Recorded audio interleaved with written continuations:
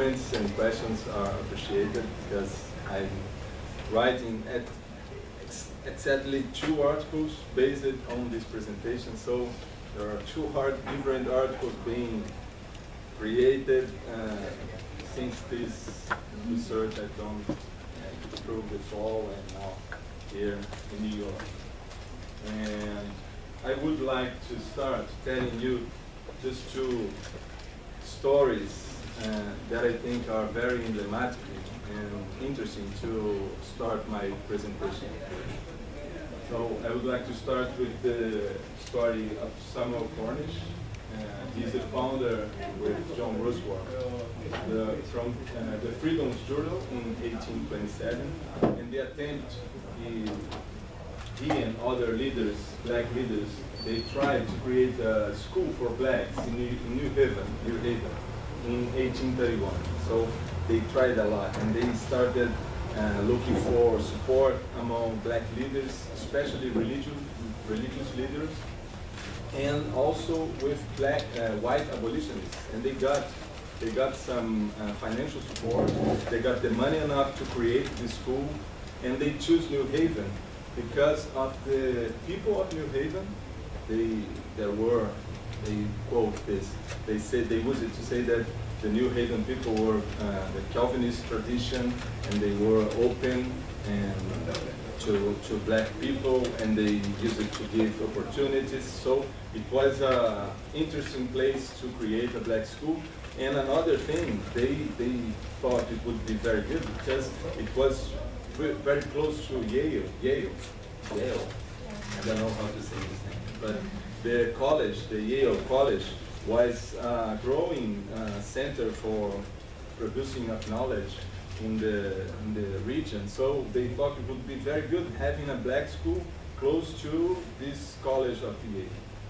And they tried. They got the money, they got the leadership together to be able to create this school, but they couldn't, because a representative of the municipality of New Haven, when they got in touch with them to try to establish the school, it was denied because the people of the community decided that it would not be good having a school for blacks there.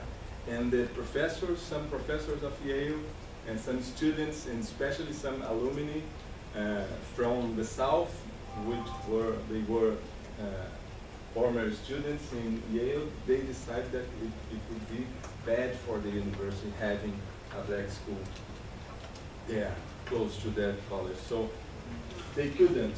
There was the attempt, they got everything they needed, but they didn't get the support of the community and the university. So there was no business school in 1831. At the same moment, and this for me is very interesting, I'm trying to comparing the black movement action on education here and there in Brazil and the US. At the same period, it was created the first black paper, the black periodical in Brazil, in Rio de Janeiro. It was called by Francisco de Paula Brito, the editor. It was called O Homem de Cor, and it was created to present the demands of the black population in Rio, the news, and the agents of these people, the black people in Rio de Janeiro.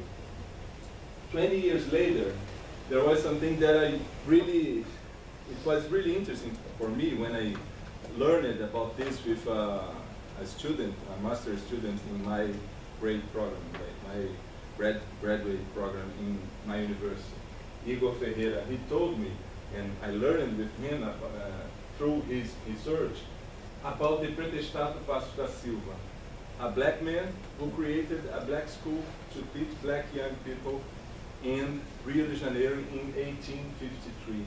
And what called my attention is that it was really difficult to create a school in Rio de Janeiro in that moment. It was the federal district, it was the capital of Brazil, and it was really hard to get the license, to get the permission of the government to establish a school.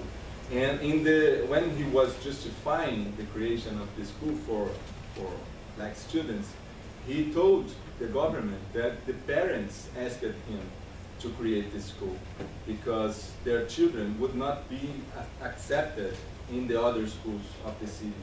So it was created specifically to teach black young people, and the permission was gave by the government, which was really impressive. And I think these two stories linked to the newspaper, the black newspaper, black periodicals, and schools, of creation of schools, are very emblematic of what I will try to tell you with my presentation, which is the importance given by the black people to education and to the circulation of information through the diaspora. So it were two very important things to the black population in Brazil and in US and probably in many other countries. So I will come back to this story later.